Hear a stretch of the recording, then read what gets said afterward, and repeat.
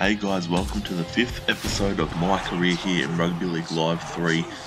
Unfortunately, in our last episode there, came up injured in the late minutes of the match there and out for a couple of weeks at least.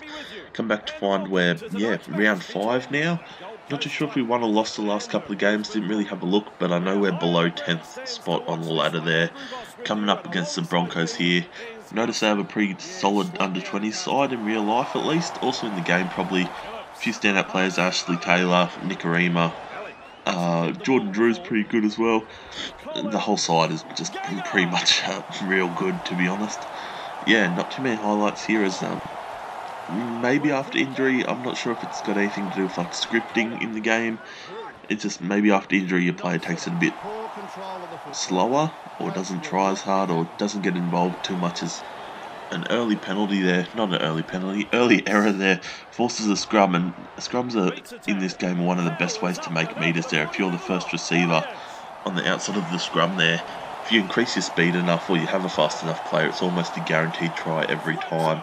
You see there, I stepped past one player, but passed back on the inside when ultimately should have held it myself or passed to the outside there on my right, and maybe would have come up with the try. Not going to blame myself too much there, but this close to the line, always going to be dangerous as playmaker role there comes in, just trying to get an assist here and put someone over to get some points on the board.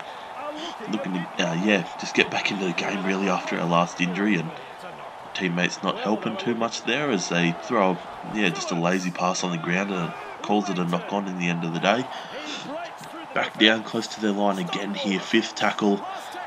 Just going through the motions in this match, just back and forth, each of us having a set, 5 tackles and a kick, and then running it straight back as I passed to my winger there who I thought was going to back himself, and if he did and ran straight to the corner post there, he probably would have beaten the one-on-one there and been able to get the ball down, but unselfishly or stupidly of him, he decides to pass it back inside for no reason. But looking bad here all round as a team. Not too much is happening as this play here right on half-time decides to throw it around and gets intercepted by the player there, but then the animation shows our player there picking it up off the ground and like just phasing through the player there like a ghost just to get the ball back, but doesn't matter. Headed into half-time, 0-0 still. Come back to the start of the match, skipping through here. As I said, just 5 tackles and a kick and then run it straight back, 5 tackles and a kick, not too many highlights, and pretty boring match to be played here. I thought it'd be a bit better as we actually create some space there, and once again the winger on our left side there, I'm not sure if he's all there, to be honest, all there in the head really as he passes back on the inside there when he was clearly in open space, but he does whatever he wants, I suppose, and a bit hard to control the whole team or get a win here when you're only controlling one player and there's 12 other players AI on the field who have a mind of their own. As I get kicked there, a little grubber. Thought it would have went a little bit further, but didn't, and ended up making a tackle there after myself as we watch Ashley Taylor actually ends up kicking it on 5th and last into a player or his own teammate just running in front of him. Just the AI on this game. Probably the main complaint I have, if I had to complain about the game here, is just the AI. And also some bugs and glitches like the pass from dummy half. If you've ever experienced that one, it was shown in my first episode of this Creator Pro series.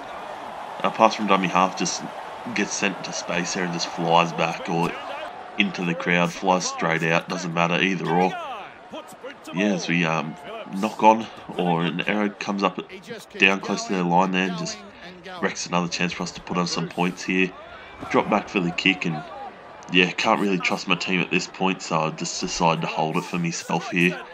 5th and last, a proper kick this time.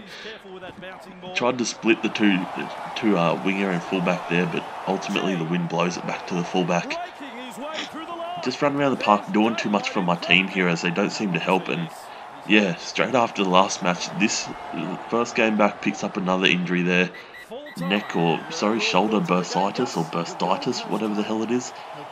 I'm not a certified doctor, but it sounds pretty serious. No, I'll be out for at least maybe 2 months, but in the 3 minutes they had left of game time there, ends up being 10-6, and we do get man of the match, so not that bad.